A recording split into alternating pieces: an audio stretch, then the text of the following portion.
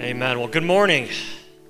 Today's like a big family reunion. Oh, it's great to just see everybody here. Some of you maybe didn't even know that some people were in your church family because you haven't seen them ever. And so it's just an awesome day to get together. And that's why I'm dressed up today in a Hawaiian shirt, because the luau. And so I'm just going to have a great time. I wish we were in all Hawaii. That'd be great. Just take a plane over there, enjoy it, and then come back. But that'd probably be a little more expensive than $5. Still just a little bit more. But thank you, worship team. I love you guys. You guys are dismissed to go. And isn't it just so awesome what they do here, just leading us into worship. I'm so thankful for them. And my wife that leads the team.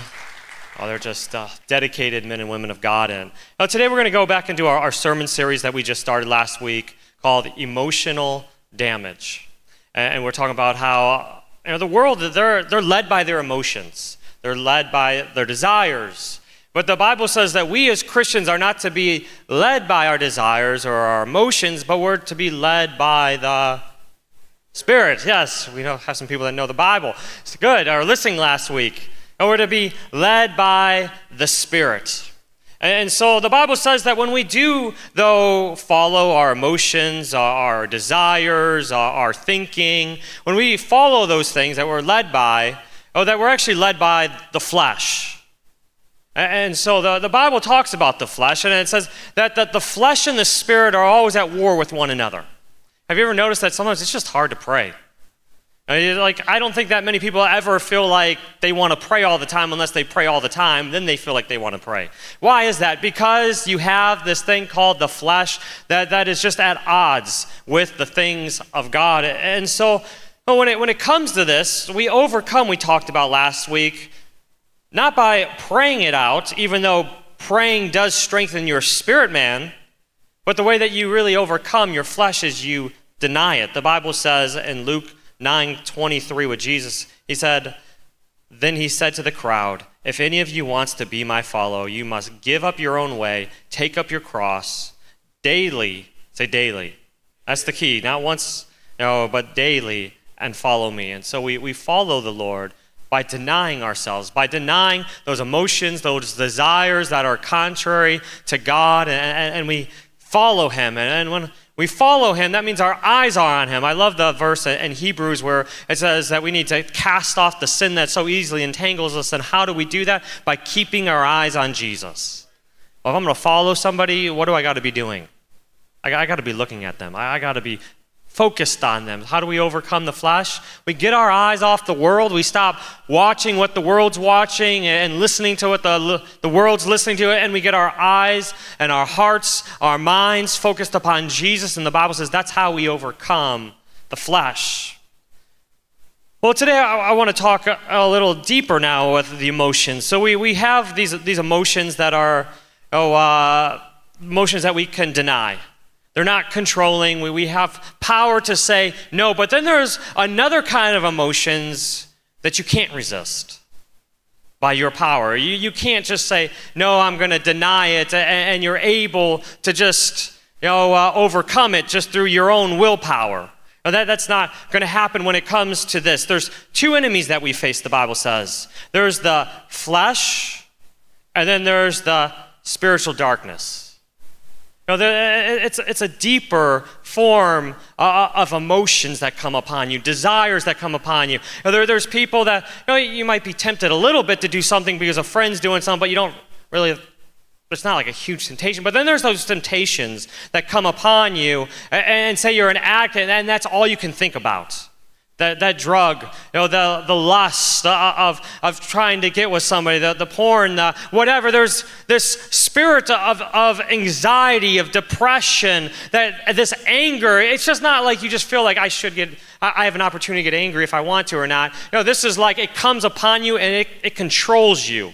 You can't really resist it. Well, this is a different battle that we got to face here, and there's a deeper level of just not the flesh we have to overcome, but there's a spiritual darkness side that each and every single one of us have to overcome in this life. And just like Jesus is real, and you have God the Father, God the Son, God the Holy Spirit, that we believe in, the devil's real. And there's a kingdom of darkness that is against you. If you believe in the Bible, you have to believe in that, because Jesus said the enemy comes to steal, kill, and destroy. Oh, he's coming to wreak havoc on your life. And there's many people, even Christians, that have a lot of havoc going on in their life.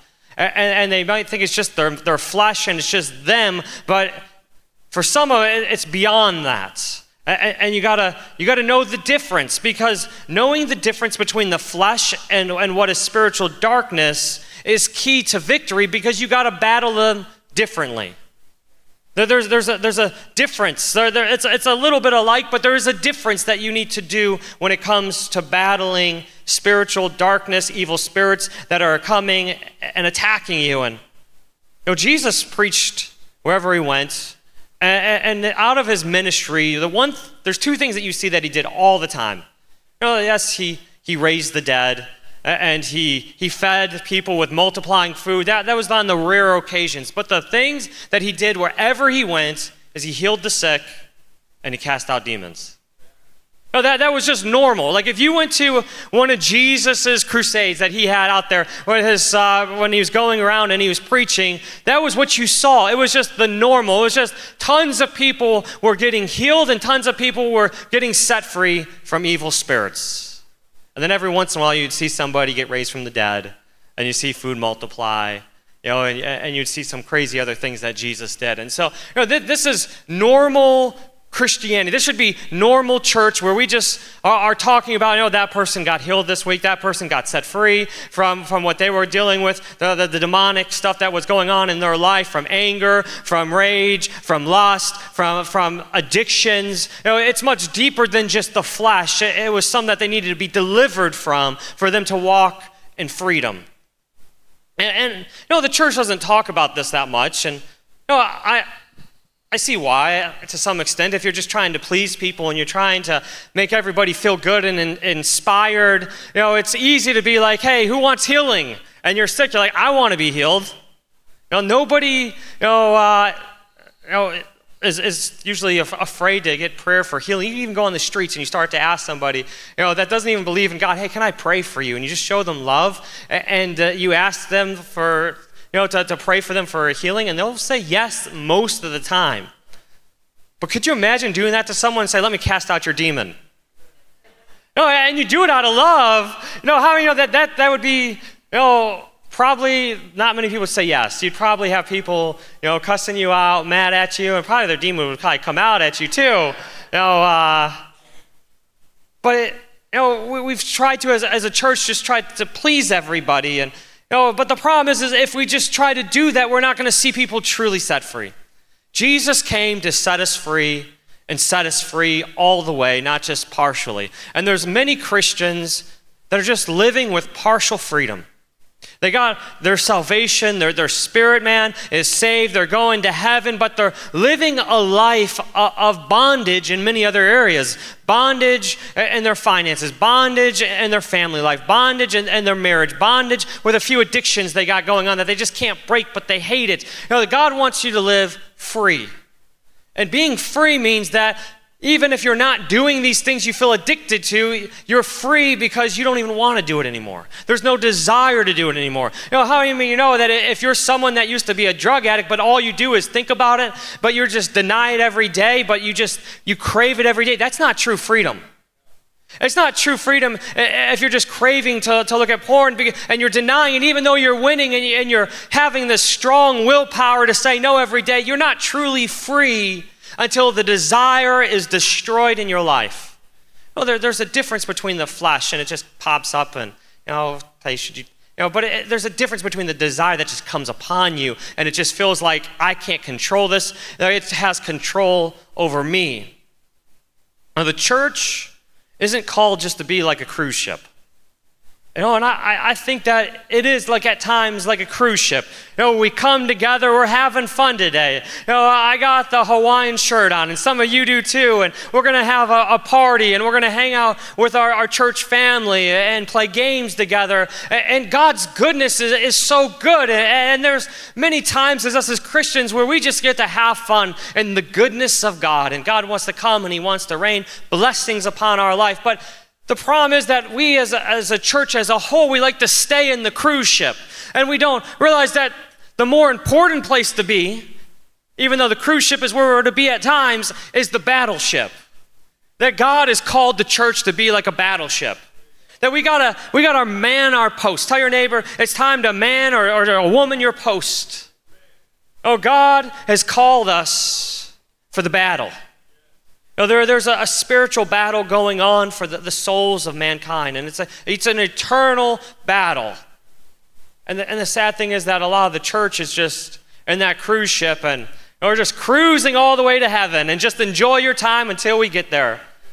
But the problem is we're losing our friends, we're losing our family members, we're losing our community, we're losing our nation because we're not praying, because we're not casting out devils, because we're not really healing the sick, we're not doing the things that God has called us to do. We're just okay not having the gifts of the Spirit.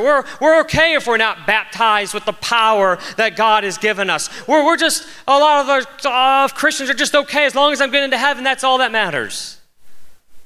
Oh, God has so much more for us. And so it's time for us as a church not just to be this great cruise ship, but we're to be a battleship for the Lord. One of the lies that many Christians believe, and maybe even I believed this at one time when I was younger, is that a Christian can't have an evil spirit attached to their life. Well, there's many Christians that think that, and I get the reasoning because they use the verse, how can light and darkness be together? How can they live together? Well, think about it this way. How can you still be sick?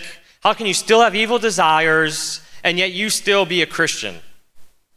Because there's light and darkness going on the inside of you. You got the flesh still. It's not gone the moment you get saved. And so there's still darkness that's inside of you. But what the difference is, it's your spirit man.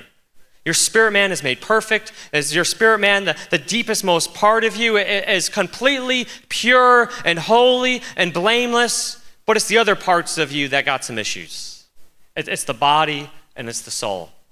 The devil, at least for the Christian, the devil cannot own your spirit.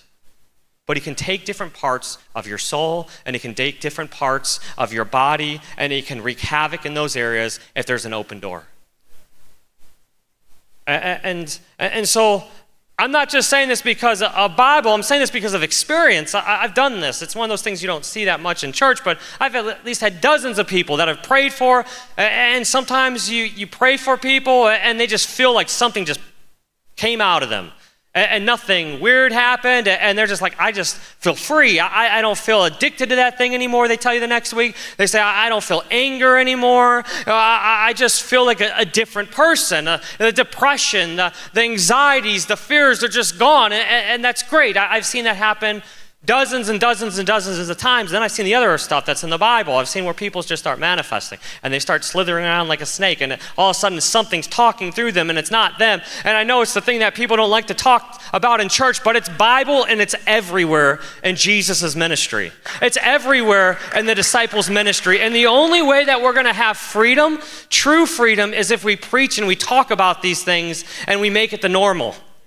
Whereas a lot of times we just think, oh, God's going to make it the normal one day, and I'm just going to just sit here, and God's going to do whatever he's going to do. No, the Bible says that Jesus is sitting at the right hand of the Father, and he's sitting because he accomplished everything he needed to do, and now he's given us the baton as the church, and he's saying, it's time for you now to run. I've done all I need to do. I've given you the power of the Holy Spirit. I've given you my word, and now you need to walk it out. You need to have faith and believe, and whatever you say, it's going to happen. Whatever you loosen. I believe it's like, in my mind, it's like whatever we start to preach, whatever we start to talk about, God's going to start to do. Whatever we start to bind, if we start to bind even the things of God where we're not talking about it, we're not preaching about it, we're not releasing it, it's not going to happen. There's been some incredible, mighty revivals in the past that God was moving, and it was only in moves of people getting saved because they didn't believe in other things. But then there's been powerful moves of God where God came and healed and delivered, and just crazy things were happening by the Spirit because they believed in that. God's going to move with faith, but it's up to us to decide how much of the Word of God do we want? How much of freedom do we want? How much are we going to be willing to go out there and say, God, I'm going to even go after the crazy things. People are going to think I'm a crazy person. A little bit. When I start talking about some of this, but watch how many people you have coming into church that are like, I'm bound up. When I was youth pastor, I had so many people, and when my wife was youth pastor, so many people that were totally unsaved coming to church, and they're just like, I got a demon in me, I need help. They don't even really believe in God, but they know what they're going through. They were going through such torment. One guy came and says, all I can think about is killing people. I just have this thing in me that's just trying to get me to murder people. I need help. And it was just crazy. This guy coming to church, and he knew that he just needed help because he was about to kill people if he didn't get help and get delivered. I had another person that came to and just said, this person was totally unsaved, living a totally worldly way. Totally, not even what they were born with gender-wise. And here they come and they said, I'm willing to do anything to get free. I'm having all this demonic attack. I'm seeing stuff. They were just freaked out. And we started praying for the person, and they started manifesting, and we got them delivered. And it's just, this stuff should be just normal church. But the world knows that there's some stuff going out there. The world believes that there's another side to stuff than just, the Big Bang happened. They're saying right now that the young generation, a third of them are getting hooked up into New Age stuff. Why? Because they believe that there's a supernatural world. But what are they playing with? They're playing with demons.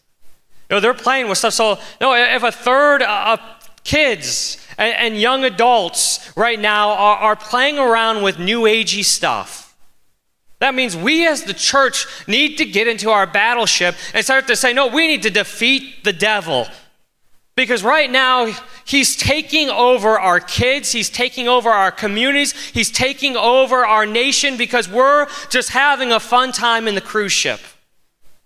And it's time for us to really say, no, God, I'm going to believe. I'm going to believe for the greater things. Some people can't really just be, set free unless deliverance comes back in the church and we start to work with that again and believe God. And we're going to cast these things off of people. We have the authority, the power through Jesus. And having an evil spirit attached to your life, since I believe that there's people here today that have some stuff going on in their life. And they might not even realize it, and they maybe didn't even believe it was even possible. But I want us to think of like this, is say that you have a window open in your house. You have a door open in your house, and someone comes in.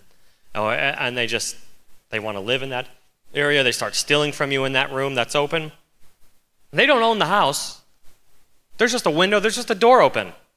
Well, some of us have some areas in our life that we have some windows and doors open into our life. And how does the devil come in? He comes in through sin. That's how he comes in. He's legalistic. You can have as much of the devil as you want in your life. And that's why it's so important for us as the Christian. And I believe this is why the devil fights the church so hard when it comes to holiness and fights you so much when it comes to holiness, because if you live a holy life, he can't touch you. If you live a pure life, he can't get in. But the moment that you start to open the door up to sin, and you start to, so that might be some of the junk that you're watching, some of the stuff on shows nowadays, it's like a portal, from hell, some of these shows. It's just amazing how much witchcraft is in shows and how much sex is in a lot of these shows and how much of just wickedness is in it. You got to watch it. Like me and my wife are really watching now what we watch. Like, it's not like we just watch whatever. Like, 20 years ago, you could watch most things, and it not be that bad. Now, you can't watch hardly anything, and it not really mess you up. And as a youth pastor and young adults pastor, I remember just people coming to me back in the past and just being like, I was watching these horror movies, and now I'm having all these nightmares, and can you pray for me? What was happening is that as they were watching that stuff was getting attached to their life. It was an open door that they were making with some of these movies that they were watching, with some of these things that they were listening to and music. And so we need to really get real about, and for real about holiness and godliness, and shut the door on these things. And what are some of these doors look like that we open? Unforgiveness is huge. The Bible says that He won't forgive you unless you forgive others. That's a tough one. And we probably don't talk about it enough, but if you have unforgiveness in your life, it opens up the door wide open for the devil to come in and wreak havoc, and not just on your soul where you start to feel maybe anxieties and depression and anger and all these different things that start to just go crazy in your life, but it can also be in your body. The Bible is talking about with Jesus, sometimes He would heal people just by laying hands on, sometimes He would cast out the spirit of infirmity out of them before they would get healed. So not all sicknesses are an evil spirit, but from the Bible, it shows us very clearly that there are some, maybe even a lot, that are some kind of evil spirit was attached to that, and it needs to be cast out first before the person can get healed. And so, you have people that have dabbled in witchcraft. If you want to have evil spirits upon your life, that's a for sure way. Not every time you sin are you going to get an evil spirit upon your life, but it does open up the door. And the more you allow it, the more you make it a practice in your life, the wider that door gets. I believe. And when it comes to witchcraft, when it comes to worshiping other gods, other religions, it's like almost the for sure that you need to get delivered. There's something there. There's something also that gives access to your kids also, because the Bible says there's generational curses. And there's some people that stuff got in through their family line that they got to repent of, and they got to have broken off their life before they can see complete freedom. There's some things that we've opened up through sexual sin. There's some stuff that we've opened up through. One of the ones I saw a ton with people when I was youth and young adults pastor was pornography. Just all the time, people just coming, hey, I need freedom, I need help, this is just controlling me, and then just pray for them and break it off. But the problem is if they went back to it, they would get messed up again. But I just saw people all the time coming and getting prayer because they realized it worked for this. And they could only break it off through prayer, not by denying it like how you deny your flesh. They had to get it cast off their life. And then you have many other things, like greed and just being really full of materialism. It can open up doors to the devil to enter into your life. And so when it comes to sin, it's a lot like this. The Bible says about the devil, it says in 1 Peter 5:8, it says, stay alert, watch out, for your enemy is great, the devil. He prowls around like a roaring lion looking for someone to devour. There's two things that you can really get off there. And I think sometimes just people say, it's just the devil and he's just loud towards Christians and that's all he can do is just be loud. No, that's not what that's saying there. It does say the one that he is loud. How many ever have had the devil loud in your mind? Like you're just thinking crazy thoughts. You're thinking thoughts of that addiction. You're thinking, that I'm a terrible person. You're having all this shame. You're having all this guilt. You're having all this anger. The devil can come and he can be like a roaring lion at times, and it just feels like the temptation is just really loud. But then the Bible says that he's prowling around looking for someone to devour. So that means that he's just not roaring only. He's looking for someone to devour. And so it's like at the zoo with a lion. Have you ever been to the zoo before? You look at the lions, what beautiful animals they are. And you're safe as long as you're outside of the cage, right? You're totally safe. But if you were to jump in that cage, all of a sudden you're not safe. I don't know what's going to happen. But it's probably not going to be good for you. You're probably going to get eaten. One thing I know about the devil is this, is that he's way more evil than you think he is. Now, I know we've made him into cartoon characters and all these shows, looking like the devil is just this fun person, and he's really not that bad, but he's way more evil than you can imagine. He doesn't sleep, and he's just waiting, the kingdom of darkness, waiting for a chance to devour, the Bible says. And so, it's the same thing is true when it comes to us, is that we are safe from the devil when we walk out a righteous life.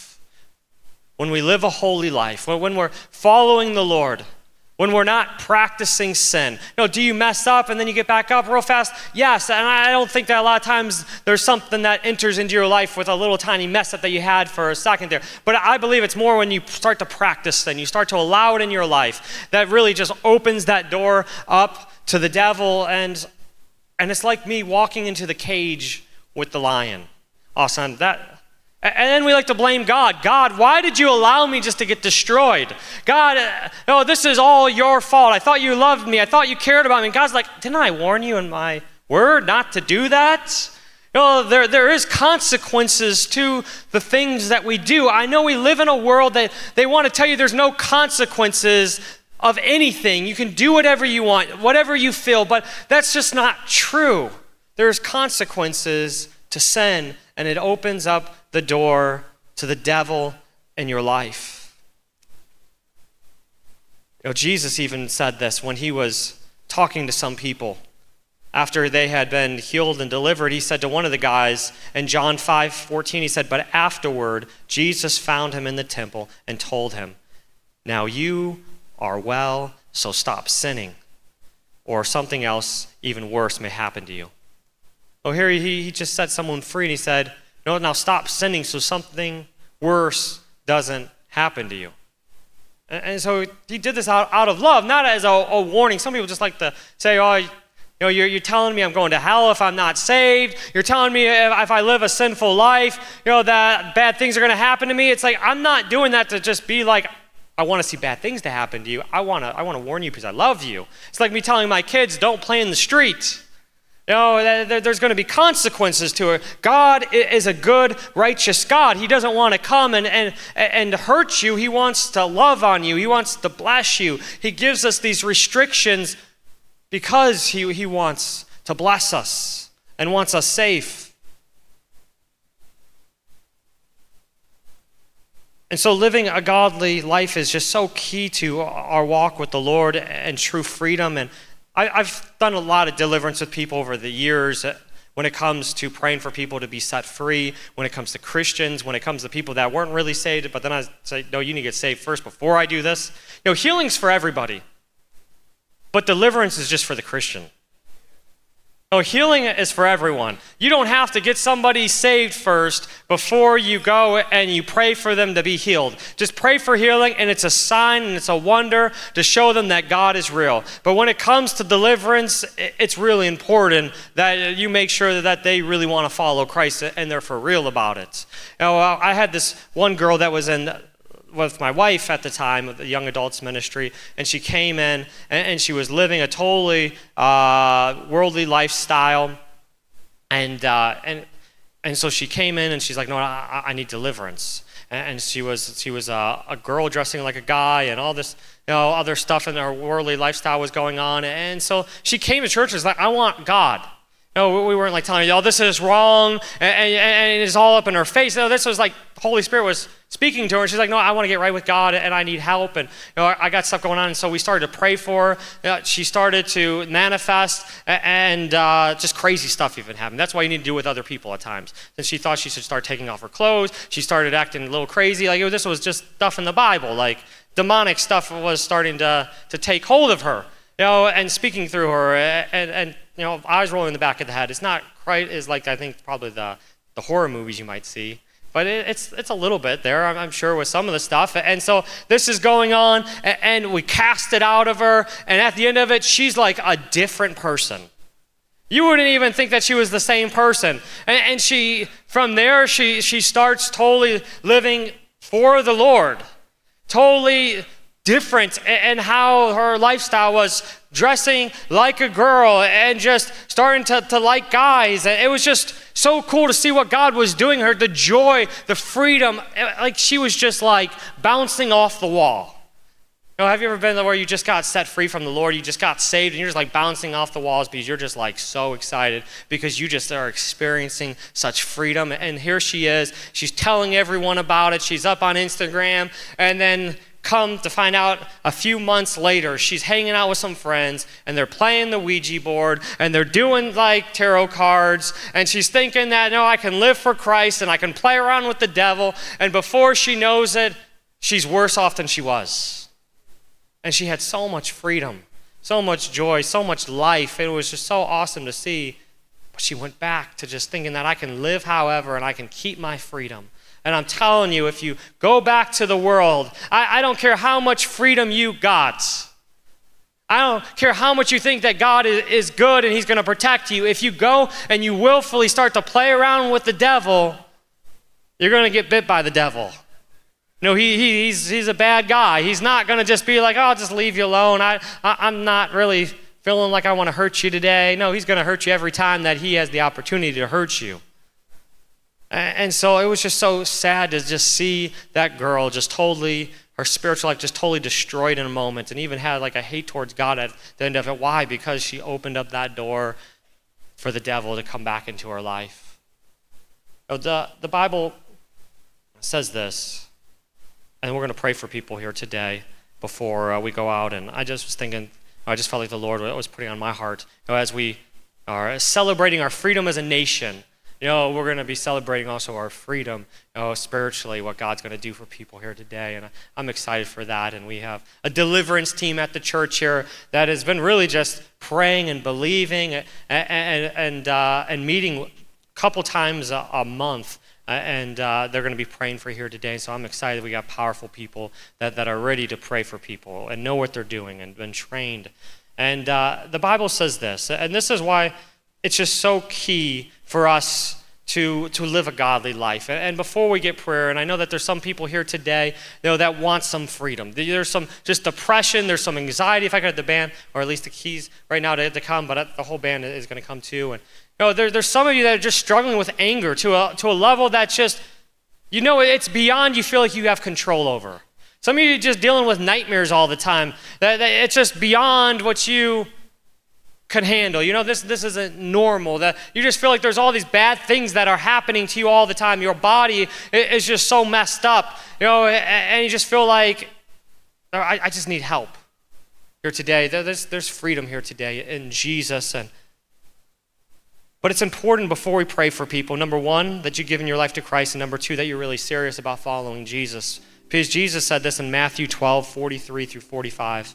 He said, now when the unclean spirit comes out of a person, it passes through waterless places seeking rest. What does that look like? I'm not sure, because that's kind of like the spiritual world, and we don't really see that part of it. But we're told that it's looking for some water, it's looking for places to be able to dwell, but it's going through these waterless places, seeking a place to rest, and it can't find any place. And then the Bible says, then it says, I will return to my house from which I came. And when it comes, it finds it is unoccupied, swept, and put in order. Then it goes and brings along with it 7 other spirits more wicked than itself, and they come in and live there. And the last condition of that person becomes worse than the first. So there's something that's really key here, is that the Bible says that that spirit goes out, and then it can't find anywhere else to go, and then it tries to come back. It's looking for an open door. And the thing is, it's finding an open door because what's going on here is it says that it's swept and put in order. So that person's life looks better. That person's not dealing with that anxiety, that fear, that anger. That person's not dealing with maybe those nightmares anymore. There's freedom in that person's life. But the problem is that it's unoccupied. There's nothing there. It needs to be filled with the Holy Spirit. You need to be filled with the Lord. You need to really live for the Lord. You need to start to be a person of prayer. You need to be a person of worship. You need to be a person of the Word of God. You need to fill your life with God. If the Bible said and it was occupied, How many know when the devil's going and he's knocking on the door, seeing if it's unoccupied, and Jesus opens up that door, he's not coming in. He got no chance. But he's looking and he's saying, "Oh, did they fill him up? Did they really go after Jesus? Or is this person like many others that just wanted freedom without Jesus?" And I'm telling you here today that freedom is here. I'm preaching this message here today, and this is not a message we preach all the time, but I really just believe that God is wanting us to go to a different level. God wants to change the way that we do church. Now, we're to be like a battleship also, just not like a cruise ship. I want to be like a cruise ship also at times. I don't want us to all be, all just every single moment, where we're just can't have any fun also. Because I believe that the walk and of walking with Jesus is a fun life, but also it's a serious life. It's serious. There's people that need freedom. There's people that need healing. There's people that need to be set free from evil spirits. There's people that need to be reached for the Lord all around us. And so it's time for us to get serious about this. Let's just stand to our feet here today. And if I could have the deliverance team and the people that I asked to pray, and some of the pastors, elders too, could pray also at the front. And we're going to have them up here ready to pray for you. And if I could have you guys pray in groups at least 2. All the prayer people do in groups of 2, so find someone else that can pray with you. But what we're going to do is, I want to do this first is, like I said, with healing, you can get healed today, and you don't even need to know the Lord, and the Lord comes and he heals people just to show them that he loves them and that he's real. But this is what I'm talking about here today also. When it comes to deliverance, you have to be saved, or we're going to wreck you even worse than you were before. And I've seen it before with certain people that we've done this with, and it's sad. We did the right thing on our side to making sure that they gave their life to Christ, but they didn't really follow through, and they were worse off now, because the Bible says 7 evil or wickeder spirits come into that person if they leave their house unoccupied with the Lord. So I want to do this right now, and everyone just close your eyes, bow your heads. If you're here today, and you want freedom today, but you're not right with God, you have to get right with God first. The Bible says that we've all sinned and we've all fallen short of the glory of God. What does that mean? It means that none of us are good enough to get into heaven. None of us can have a right relationship with God on our own power. It's only through having faith in Jesus Christ, because what he did on the cross, he died and he rose again so that we wouldn't have to die. He paid the price for our sin. And if you're here today and say, "No, I want to receive that," we receive that free gift of salvation, of life that the Lord has for us by putting our faith in Jesus. It means that we just don't just believe that he's real, but we live for him. We follow him. And if you're here today and say, "Oh, I want to follow Jesus. I want to put all of my faith in him today," whether it's you're someone that is followed Christ and you've walked away, or you've never followed Christ before, this is for you, this moment right here. On the count of 3, I just want you to slip up your hand if that's you. 1, 2, 3. If that's you, just slip up your hand here. Or if you say, "I want to get right with God today. I want to know that I know that I know that when I walk out here, I'm good. I want to get free here today, but I want to make sure that I'm right with the Lord first." I see your hand, and you can put it down. I see your hand. Praise God. You see your hand, you can just put your hand down as you put it up. I want to pray with you here. Repeat after me, and if you already prayed this prayer, let's just pray with him. Dear Jesus, I'm a sinner, and I need you. I believe that you died on the cross, and you rose again for me. And from this day forward, I give you all of my life and all that I am. In Jesus' name, amen. Amen. Well, praise God. Let's just give them a hand. We're so excited for you and your walk with the Lord. It's the best. It's amazing. Oh, it's just not just, "I'm good for heaven now." It's no, you got a relationship with God for the rest of your life and all of eternity. Oh, if you're here today, what I want to do is, if we could have the house lights come down a little bit like how we do for worship, Tony, in the back in the production. If we get the house lights down, and we're just going to take a little bit of time here, and if some people need a little extra time, then you can stay here and then go to the picnic afterwards. We're going to be hanging out for a while. But I want everyone, all of us, just to stay here for at least until 11:30, which is 5 minutes. And we're going to have some worship going on. But if you're here today and you're struggling with anything, that you feel like it's just beyond just some little tiny temptation, but you feel like, no, there's some things in my life that I really don't have control over. They have control over me, and I want to be free. Don't miss your chance to be free. This is your moment. There is power here to set the captives free because Jesus Christ has died on the cross. He rose again, and he's filled us with the Holy Spirit.